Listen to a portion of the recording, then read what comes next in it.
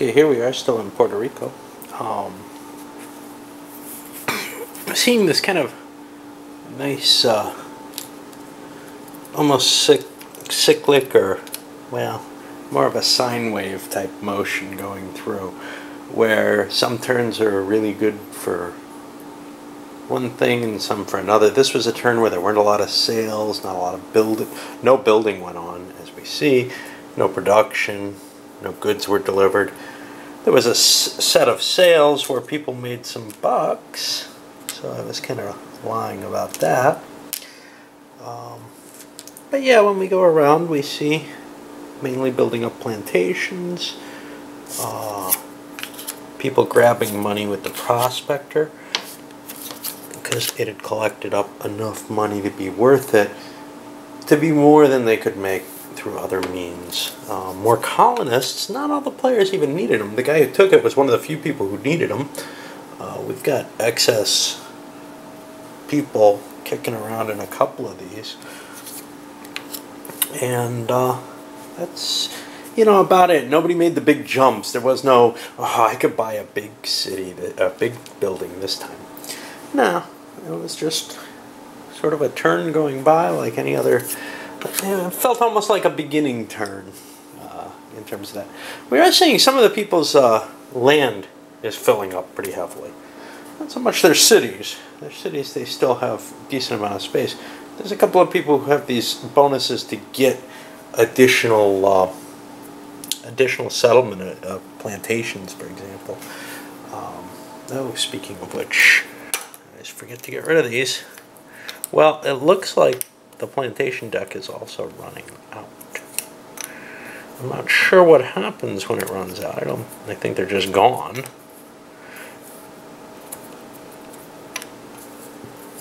But you know, so you won't be able to fill up your entire area, or you'll be filling some of it up with quarries.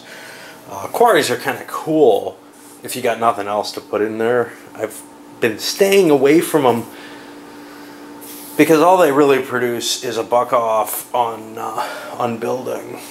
But you know, if that's all you can get, I don't know how much it's worth taking the settlement card to get a quarry. But if you already have the construction hall, it might be worth it. Okay. Okay, and we went around the horn again. Oh, no, I didn't. Hold on, I forgot him. Well, I'll tell you what I've done so far, and then we'll play his turn out. What the hell. Alright, so the first guy did a builder, and we're seeing the last of the coffee roasteries going. Nothing huge here. Basically grabbing the production because, for one thing, I wasn't sure what happened here. When these run out, you reshuffle the deck. Well, I reshuffled the deck, but they're going to run out again, and there's no deck to reshuffle. So there are very few plantations left in the game. Getting your production aligned with what you own has become important. So people are grabbing those up, plus they didn't have maybe a lot of money at this point. This guy picked up the office. Why? Well, it's a slight advantage. And actually, he didn't get to take his advantage. Which comes from when this guy did the trader. I didn't think he got it because I forgot about the roll on that. So I'm going to sell this for $2. Money's still pretty important, and he has none, so I want to give him some more. Okay, so he did the mare to pull out colonists. He's still short on them, but some of these don't really do anything. The tobacco, the extra indigo, he's just got them. Some of them, because of this +1 plantation from supply, he's drawing plantations at random. That's how you kind of fill those out. This guy has the same advantage and the same effect, except he's full. Nothing you can do about that then. And in the case of the tobacco, well, if he doesn't get the tobacco factory or storage, he's not going to get anywhere with that. It's just going to be a useless space. The indigo is definitely a useless space. Go over to this guy. He picked up one of the coffee roasters. Now, he played the trader largely because he didn't make a lot of money off of it. He made 2, 3, and the next player sold tobacco for 5. Kind of hard to give somebody else so much of a bonus. But the goods delivery did him nothing except giving him the buck. Prospectors give him a buck. At least here he's filling this up and making it hard for the next person who chooses it to actually choose it. Or maybe giving a bonus to the next person who chooses it because they can slip something in.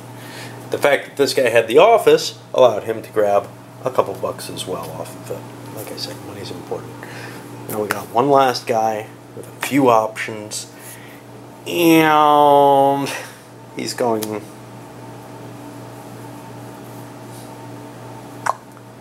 He's going with production, I guess.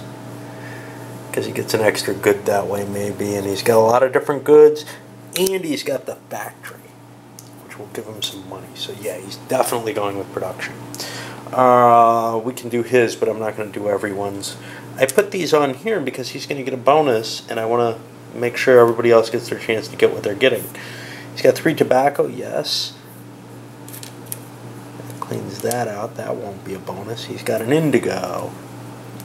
He does not get the sugar because he doesn't have the corresponding build card. So he produced 3 different types of goods. 1, 2, 3. He gets $2 for that. That's kind of a cool choice. And now he's going to get an extra good in a moment. I'll go through everyone else. So the next turn opens up and the player picks up the captain card. There weren't a lot of spaces left on the boats. Now 2 of them got emptied out. The tobacco one did not because the guy who used it, who had the wharf, sent his tobacco via the wharf with his private ship. A lot of points came out, but some people got really hosed. For example, trying to look who, somebody didn't have a warehouse. Well, this guy doesn't have one. I guess that's it. Somebody I thought lost coffee. Looks like that's not the case. I guess not. But some goods were definitely discarded because of lack of storage space, which is kind of a painful factor. And it's cool because you can play these and really bone some people by your choices that you make in your turn. Chances are, you see, I don't know how people play this in reality, but I know how I play games like this.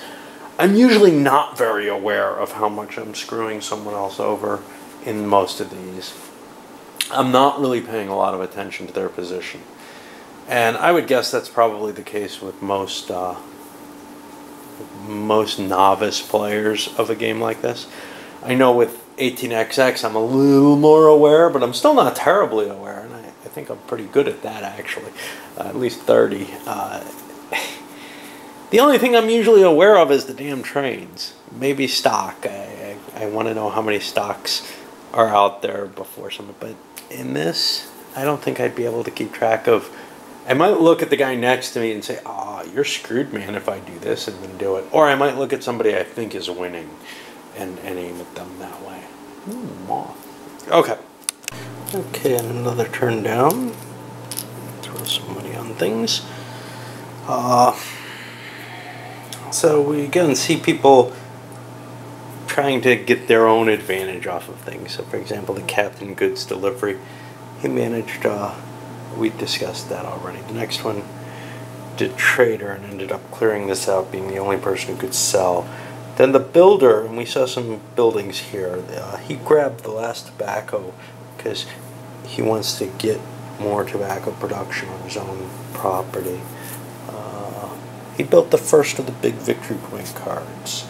This one looks very valuable to him because he's planning on building more purple cards. Wow. Those may not be what I think they are. He may want City Hall instead. Instead of the Guild Hall. Let me see.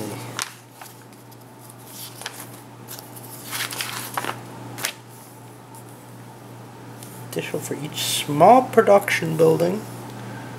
An additional 2 for large, indigo, sugar mill, tobacco storage. Yeah, he wanted...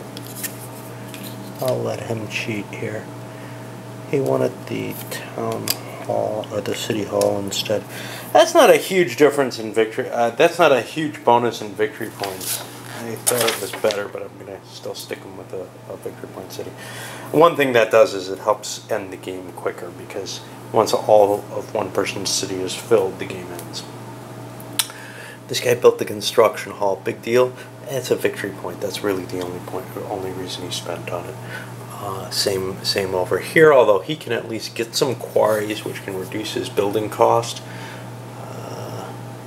And then the very cool one, he built a factory, and he had the advantage of getting a colonist in it right away, and right away that ended up being worthwhile because somebody did production. Huge pile of stuff going first on production. Once the game gets deep, becomes a real advantage. These guys have to learn not to let him keep taking the first shot at production. You look at your cards, you say, ah, man, I gotta arrange my production better. Well, you don't get a chance. If somebody else is already arranged, they're gonna keep slapping it down and grabbing all this stuff. Now, if other people are careful, maybe they can use these cards in a way. Oops. Builder 3, 4, 5, 6, 7. I owe 7 dudes to the builder. But anyway, yeah, I know I'm kind of cheating, because actually the rules say if you miss this step, just put the 5 on there. But I'm playing solo. Give me a break here. Okay. Yeah, it's not like everybody's got a chance to think. There's only one of me, and I'm doing 5 thinkings. Okay, so jumping back to this, this guy has been running away because he's been set up for production every turn, and other people don't want to call it out, and then they don't get all their production. Now, this guy got a decent amount, as well as he had the factory, so he pulled some cash. That's the other thing. This guy's got a factory, so he's getting cash every time he does it, in addition to what he's playing. Nice combination, being in that position. All right, looks like we're done. I put out the money, and I'll just put these all back. Move the player order, and I'll send this up to you because, you know, that's about long enough. Game's got to be winding down pretty soon, I would say. It still looks like there's going to be a couple more turns just to fill something out. It's not going to go from these, I don't think. I think it's going to go because this guy fills everything out. What is the other option? There's another one. There's 3 ways this ends, and I don't know what all 3 of them are. If there aren't colonists, well, that looks unlikely. There's still a decent number of them left. Okay, up it goes.